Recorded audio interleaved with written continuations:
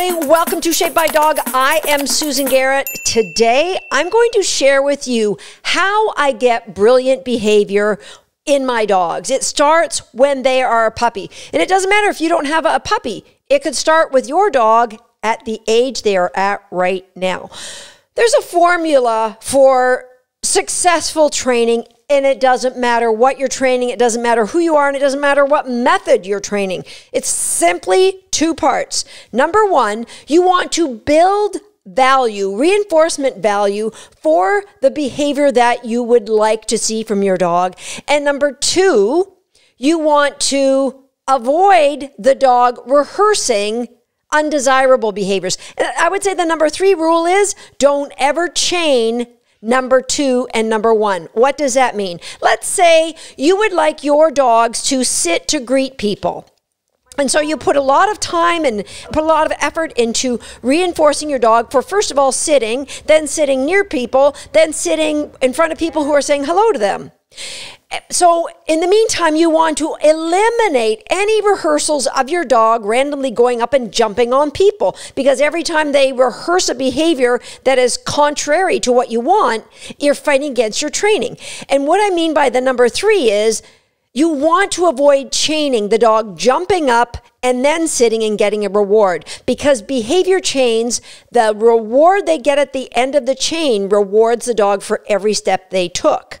So when the dog jumps up, the reward for jumping up is they get to get off and sit, and the reward for sitting is you give them a cookie.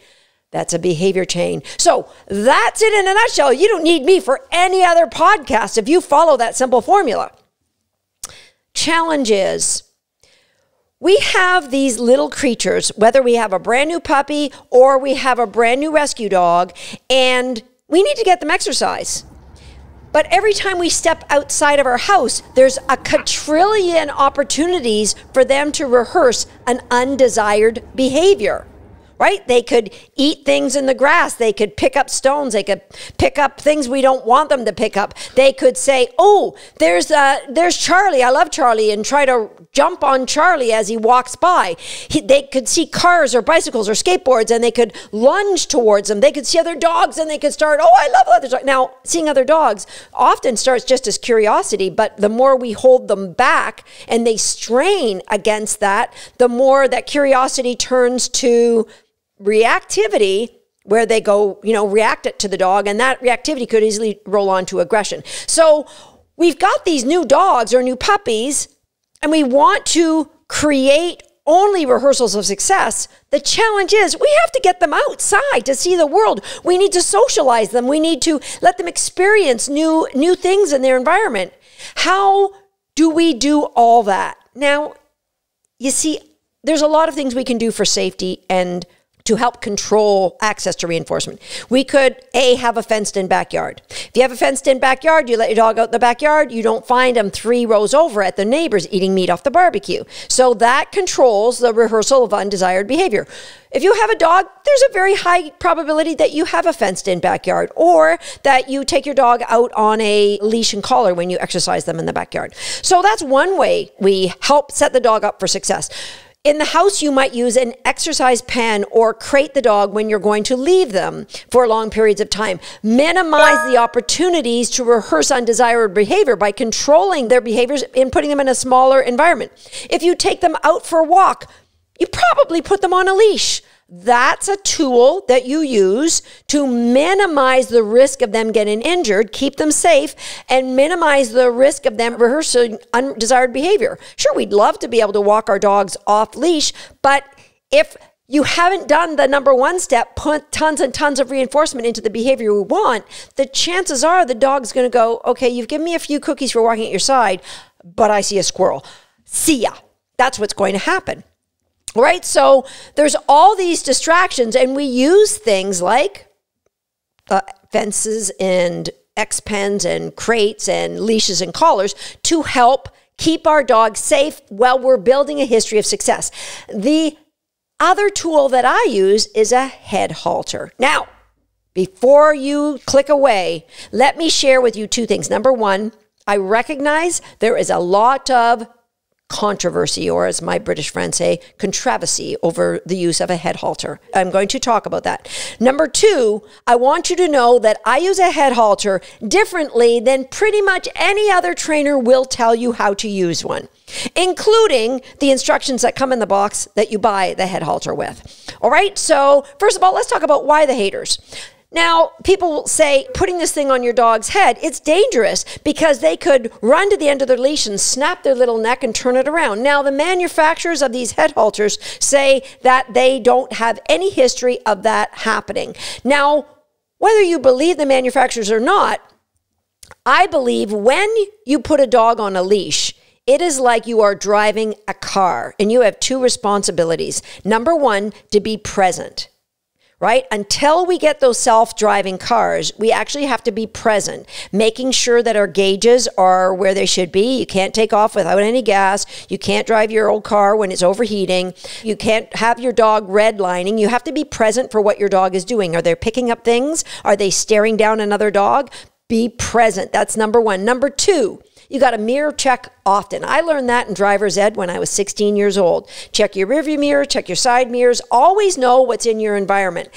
So important when you're driving your dog, right? Know that, oh, I see a block ahead. There's a nice, overly friendly Labrador retriever that looks like he's eyeing up my little fluffy something-a-poo. Right? And my little something-a-poo might be a little bit afraid of that. If you're mirror checking regularly and you know what's in front of you, what's beside you, or behind you, then you are prepared for what might happen. So you put your dog on a leash, and it isn't a set it and forget it while you scroll through Facebook. It is being present because that's an opportunity for you to build a happy and loving relationship with your dog. So the dangers of a head halter, when people say, oh, they lunge to the end of the leash, that's taken away by walking your dog like you're driving your auto, right? Be present, mirror check often. The other thing is that they say, oh, it's painful for a dog to have that head halter on. Well, I addressed how I condition it in episode 39 here in Shape by Dog. You get used to it. I got to tell you, I'm 59 years old.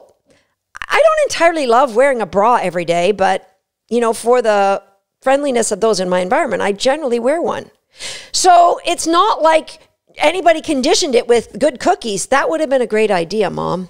Think about it. Things like wearing a hockey helmet when I play hockey, or those of you who rollerblade or downhill ski. Maybe you don't want to wear the protective gear, but eventually you get used to it if it's been conditioned properly. And that's what episode 39 on Shape by Dog. I know with my little puppy I'll very likely be using her head halter in a month or two. So I've already started. When she was 8 weeks old, I started her shaping the acceptance and the joy of a head halter. And I'll have many hours of lessons on using that head halter before I ever have to engage that head halter for reals in the life and times of walking that dog. All right, so the dangers are there if you are ignorant to the temp of your dog, right? And we talked about temp on episode 4 here on Shape by Dog. So if you're following along in this podcast, then you are heading towards the kind of relationship that I want with my dogs. And so you aren't going to be absent-mindedly walking your dog down the road. There is a correct process that I use. There are 3 rules that you absolutely don't do. Number 1, make sure that head halter is fitted properly, because a head halter that's not fitted properly, and that is the one thing you can follow the manufacturer's recommendations, and that is it's very tight up around the neck. It doesn't fit loose like a regular collar. It fits high and tight on your neck. And if you think about, people say, oh, it's painful to the dog to turn their head. If you, while you're listening, unless you're driving, and I don't want you gagging when you're driving, take your hand and make it like a karate chop and put it right up under your chin as hard as you can, all right?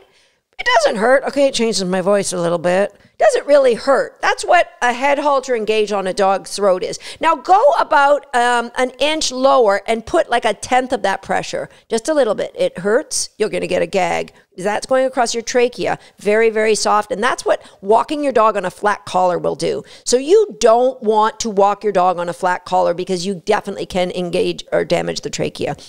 Right, so number 1, you want to make sure it's fitted properly. Up high under the chin so it can't slip down and go on the trachea, and tight around here, because if it's loose, then when you engage the head halter, it goes up around the dog's eyes, and sometimes the metal even pokes near their eyes. So you want to do that. And those of you who say, oh, I have a brachiocephalic dog, there's lots of head halters that fit brachiocephalic dogs. There's Peter Borchelt's Snoot Loop.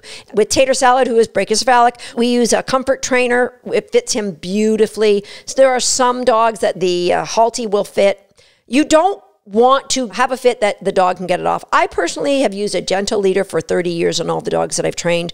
Fit properly, they work brilliantly. I like to put some Dr. Scholl's moleskin on the nose strap just to make it softer. I don't know why they don't just build them on there. So I digress. Okay, I use a head halter differently.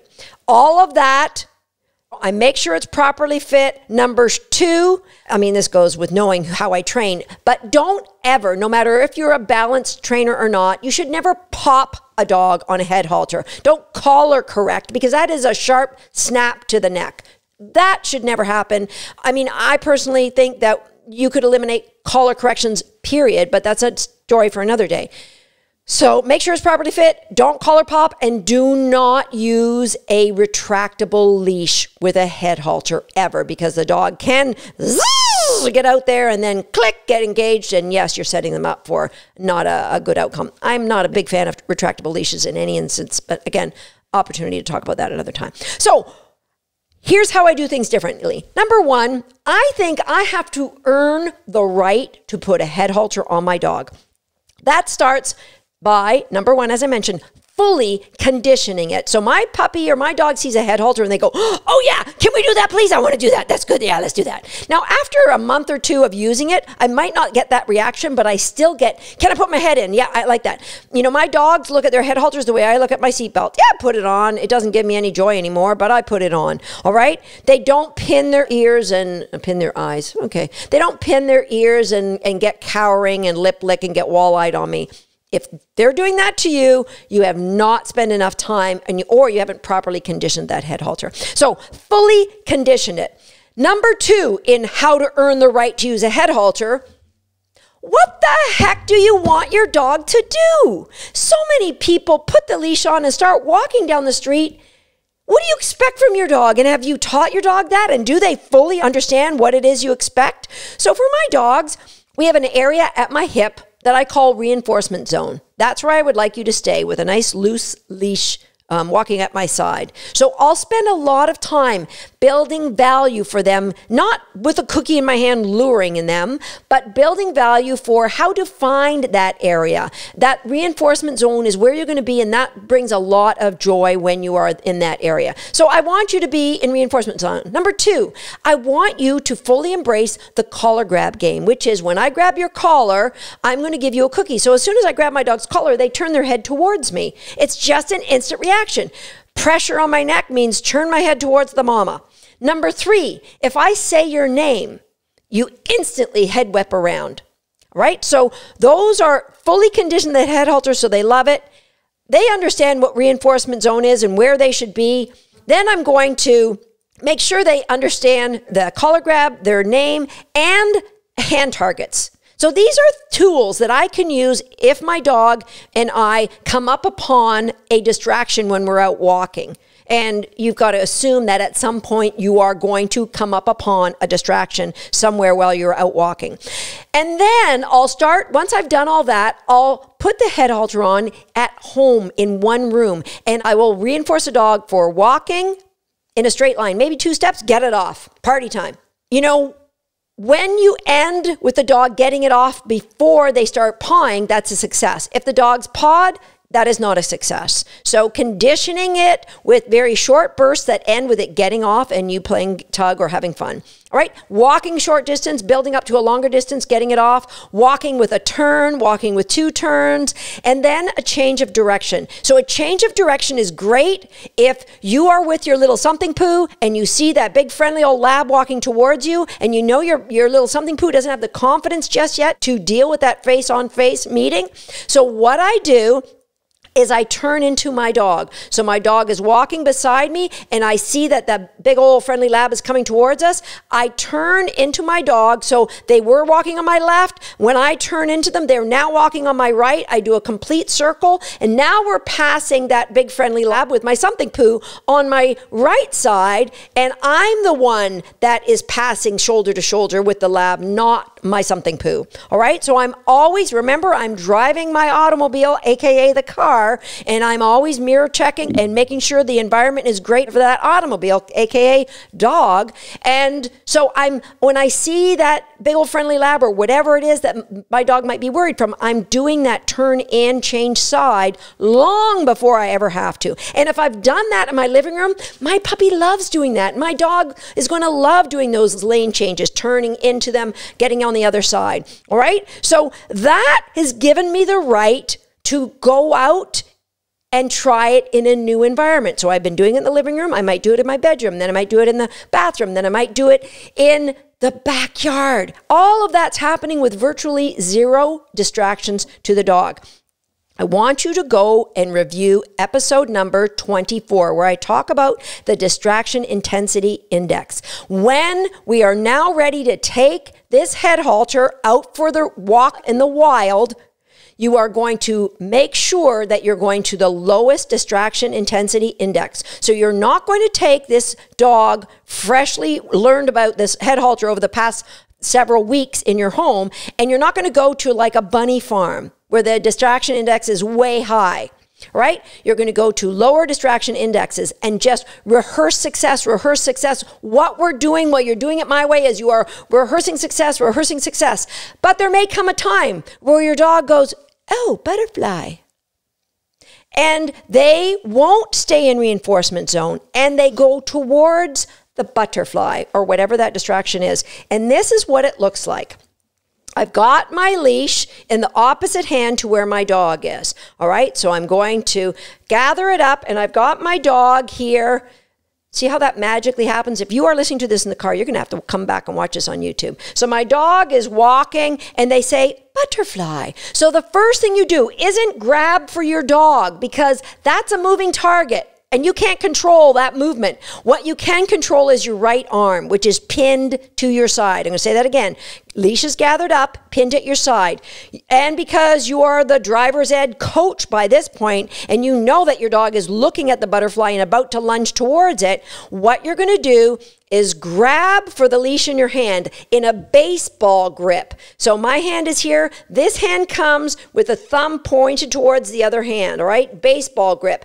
I quickly slide this hand down the leash until I get to the clip under the chin of the dog. And all I'm going to do, now my thumb is down, I'm going to turn my wrist so that my thumb is up, which turns the dog's head towards me.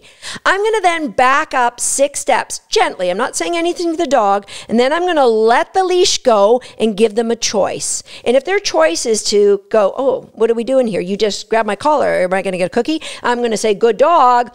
Maybe walk a couple steps, and if you can stay in reinforcement zone, I'm going to feed. But if the dog goes, 3 butterflies now, I'm going to quickly do the same thing, but I'm going to not back away 6 steps. I'm going to double the distance, and I'm going to keep doubling the distance. I'm going to keep doing this, doubling the distance, doing this, double the distance. One time when I did this with my dog, my border collie Buzz, I actually had to get a football field away from the distraction because I didn't follow the DII, the distraction index intensity. I didn't realize how distracting he would find a big old lab doing agility.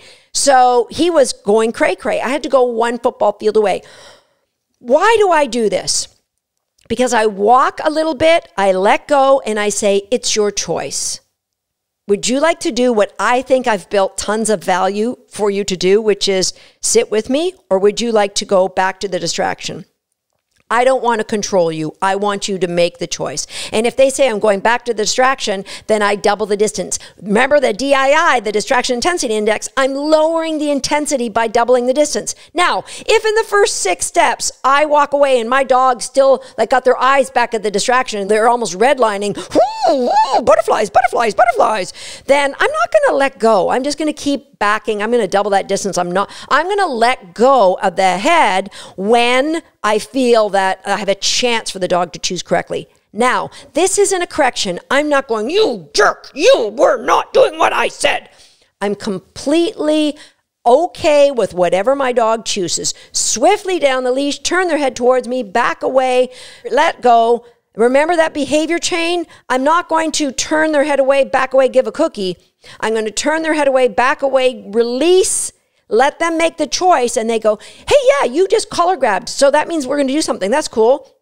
I might walk a couple steps, I might sit, and then I'll give them a cookie.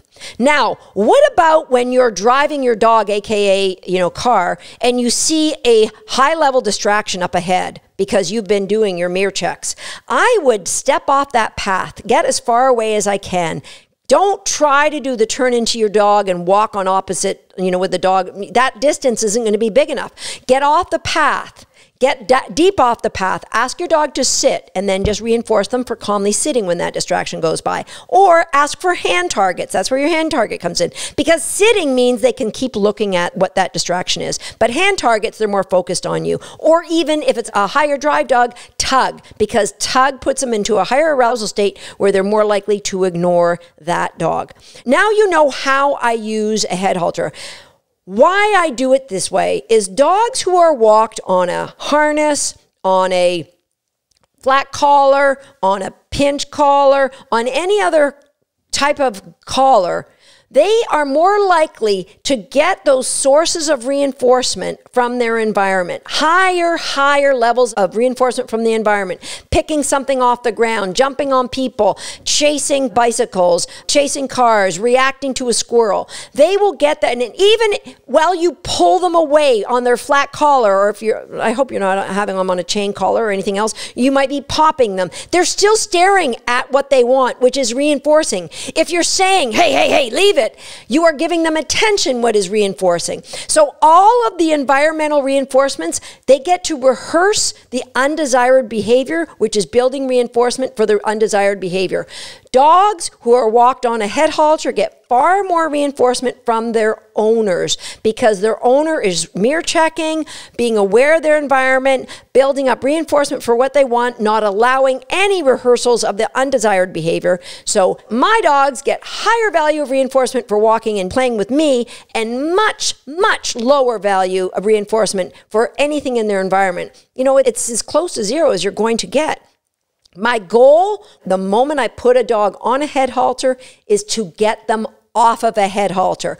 But the mistake people make is they go, hey, I've had a good, 3 weeks of this working. This is what Susan's saying. My dog isn't reacting as much. Everything's going great. I think I'm going to try it with a head halter.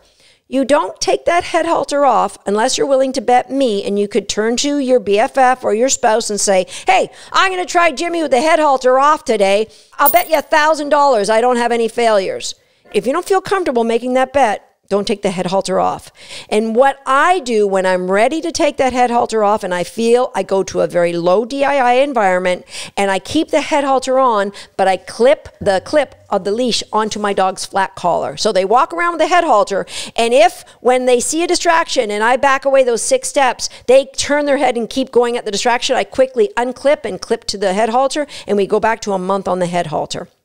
Right? It's a simple process that brings success because of the clarity of expectations that it brings through the dog, and it is the kindest way to get that expectation across. I mean, it'd be great if our dogs never ever had to see environment or distractions for the first year of their life while we're socializing them and getting them out and about, but that's not real. Because they are going to see distractions, so we need to set them up with the most humane tools used in the most humane way that helps build your relationship, and it doesn't create that kind of tension and restrictions that the dog is going to show you when they are afraid, as I mentioned in episode 39. That's it for this episode of Shaped by Dog. A lot of things to digest for you, but leave me a comment. Let me know what you think. And again, this topic came from one of you. So if you have a topic you'd like me to cover, I'd be more than happy to share what it looks like to be in do land and creating a relationship with your dog that every activity that you do, every training decision that your dog makes helps to bring you two closer and never shuts the dog down or gets them worried about you. That's it for today.